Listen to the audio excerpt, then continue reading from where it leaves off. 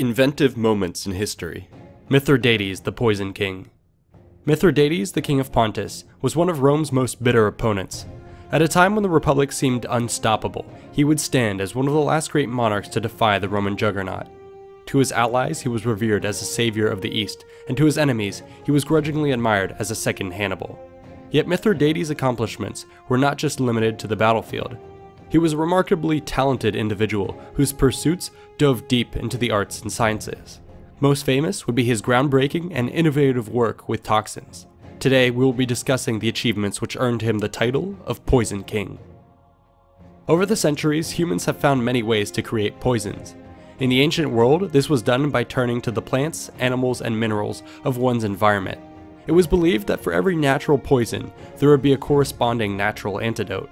Thus, across the Mediterranean, an arms race developed as people endeavored to concoct deadly toxins and even stronger remedies. While the Greeks and Romans certainly tried their hands, it would be in the East that this art would be mastered. This was especially true amongst the kingdoms of Anatolia. Here, contested borders and unstable ruling families bred an environment of constant infighting with cloak and daggers politics. Threats lurked around every corner, and the most treacherous of foes often emerged from one's own family and friends.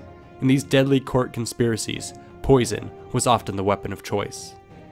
It was into this environment that Mithridates was born. Early on, he was made painfully aware of the very real stakes at play when his father, the king of Pontus, was assassinated by poison. The 12-year-old prince was too young to take the throne, and the queen held regency. It was suspected that she had actually played a role in the murder and was now playing kingmaker amongst her children. Mithridates was subject to several assassination attempts and suspected that his own mother was now intent on killing him. He soon fled into the wilderness seeking safety. Whilst on the run, Mithridates would have a chance to think on his future. He concluded that his survival depended on finding a defense against the inevitable poisons that would face him upon his return home. Therefore, the prince set about exploring the secrets of the countryside. In it, he would find an abundant range of deadly plants, animals, and minerals that curiously filled his native land. Amongst the plants, he would find poisonous monkshood, hellebore, nightshade, hemlock, azalea, and rhododendrons. Among the animals, he would find venomous snakes, spiders, scorpions, as well as toxic slugs and birds. Among the minerals, he would find mercury, sulfur, and arsenic. It is said that while coming to understand these ingredients, Mithridates began carefully ingesting small amounts to build up an immunity. This habit would prove foundational to much of his later work and mark the beginning of his lifelong obsession with mastering the art of poison and its antidotes.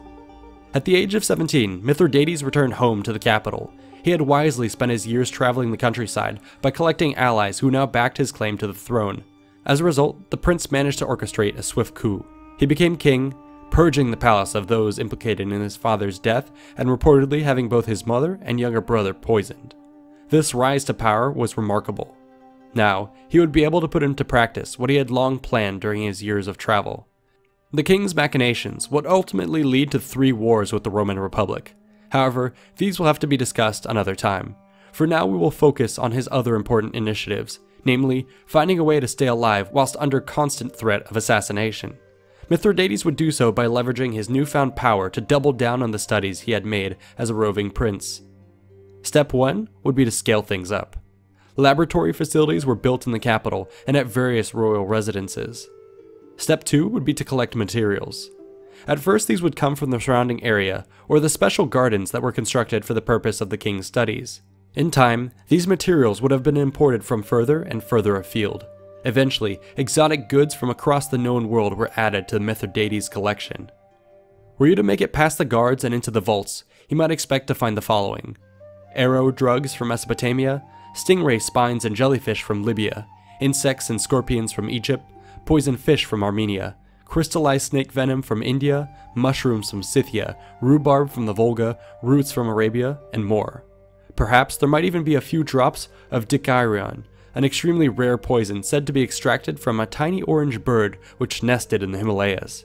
Suffice to say, this was one of the most splendid troves of exotic poisons in the ancient world. Every new ingredient added to Mithridates' pharmacy would be carefully studied by the king and his associates. Chief amongst his aides would be Critias of Pergamon, one of the world's first ethnobotanists and the father of botanical illustration. The pair were assisted by a team of royal physicians, healers, and even snake-charming shamans from Scythia. This all-star team of ancient professionals immediately got to work conducting experiments. These often involved human subjects such as prisoners, associates, and even the king himself. Apparently, some of the more risky trials would use men who had already been condemned to die, their bodies in essence being donated to science. For other dangerous work involving fumes, protective pig bladders may have been worn as masks. In this way, a huge range of poisons and their antidotes were tested. Their properties were carefully observed and meticulously recorded. Mithridates' studies would be further enriched by collecting the works of others who had come before him. The king developed an extensive library filled with books and treatises from across the world. Still not satisfied, he also sought to learn from his contemporaries. This was done by exchanging letters with his peers or inviting them to visit Pontus. We know, for instance, that Mithridates was in correspondence with the renowned scholars Zephyrus of Egypt and Asclepiades of Bithynia. Thanks to all his experimentation and research, the ruler of Pontus was fast becoming the foremost expert in the field. In fact, such was the magnitude of his pioneering work that today he's remembered as the father of experimental toxicology. Mithridates' ultimate goal was to develop the holy grail of toxicology, a universal antidote. As we mentioned before, his efforts had begun in the wilderness by ingesting minute levels of toxins to build up an immunity. This had advanced progressively over the years, to the point that he was now able to survive doses that would kill any ordinary man. Such an ability must have been a particularly cool party trick at royal banquets. The historian Adrienne paints a lively scene. As the guests take their places on couches, turbaned Hindus might charm cobras with sinuous flute music, and sightly serpent handlers allow themselves to be bitten by Libyan adders. Shamans milk the venom from the fangs of a steppe viper as a Scythian archer dips his arrowhead in the poison and shoots a chained criminal, the arrow zipping over the heads of the guests. Meanwhile, Crataeus measures out some dreaded plant poison. With a flourish, he sprinkles it atop a tasty dish and serves it to another condemned man. Mithridates provides learned commentary as everyone observes the results of the poison taking place.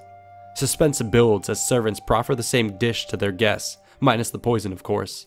With grand gesture and banter, Mithridates awes the guests by swallowing a drop of snake venom. For the climax of the evening, the Poison King invites the guests to salt his own plate of roast lamb or wine cup with arsenic. With a debonair smile, he raises his goblet in a toast. These displays must have caused quite the sensation. However, the appearance of invincibility required a lot of prep work. Every morning, Mithridates would consume the latest and greatest concoction he and his team had derived. After years of improvement, rumors spread that the Poison King had finally succeeded in achieving his goal of creating the universal antidote. His creation would become immortalized as Mithridatium. According to Pliny the Elder, the mix was an amalgamation of over 50 different additives which were ground into powder, mixed with honey, and formed into almond-sized chewable tablets. Unfortunately, the exact recipe is lost to time. Scholars believe that it would have been composed of a combination of beneficial drugs and antitoxins with tiny amounts of poisons. It is likely that far from being mere ancient voodoo, the concoction actually held great scientific potential. Studies have shown that many candidate ingredients could have triggered beneficial enzymatic activation or metabolic functional changes. For instance, the hypericum herb is known to cause the liver to produce a potent enzyme that can neutralize thousands of potentially dangerous chemicals. Such was the efficacy of Mithridates' treatment, or at least its reputation, that he would survive any assassination attempts into his 70s. According to legend, when the Romans finally did corner the aging king, he was unable to kill himself with the suicide capsule and had to ask a servant to end his life with the blade. Though the Poison King was dead, his legacy would live on. After the defeat of Pontus, many of its treasures were brought back to Rome. These included Mithridates' personal papers and library, which were translated into Latin by Pompey's secretary. It's possible that within them were the recipe for the famed universal antidote. In any case, within a few years, Roman doctors would claim to possess the secret. Soon famous individuals such as Caesar are supposed to have been prescribed Mithridatium by their physicians. In time, every emperor would religiously take what their doctors claimed to be a version of the Poison King's recipe. As the years rolled by, these derivations would multiply. A common feature would be to include increasingly rare and costly ingredients. To once again quote Adrienne, in Europe, from the Middle Ages on, Mithridatium was eagerly ingested. European laws required apothecaries to openly display all the precious, expensive ingredients and to concoct Mithridatium in the public squares. For more than 2 millennia after the death of Mithridates, aristocrats and royalty from Charlemagne and Alfred the Great to Henry VIII and Queen Elizabeth I swallowed some version of Mithridatium. The recipe even propagated through the Islamic world, being carried by ambassadors who gifted them all the way to the Tang emperors of China. Inevitably, there were also cheaper versions developed for the poor. Mithridatium became the most popular and longest-lived prescription in history, available in Rome as recently as 1984. I hope you've enjoyed this discussion of the all too often overlooked life of Mithridates. The title of Poison King was just one of the many crowns he wore, and as you learn more about his accomplishments, it's hard not to be blown away. For further reading, I suggest the following resources, which I'll link in the description. A huge thanks is owed to our supporters on Patreon, and the many talented researchers, writers, and artists who made this video possible. Please consider contributing to fund future content. If you found this topic interesting, check out these related videos about our fascinating past. Be sure to like and subscribe for more history, and check out the description for ways to support the channel. Thanks for watching.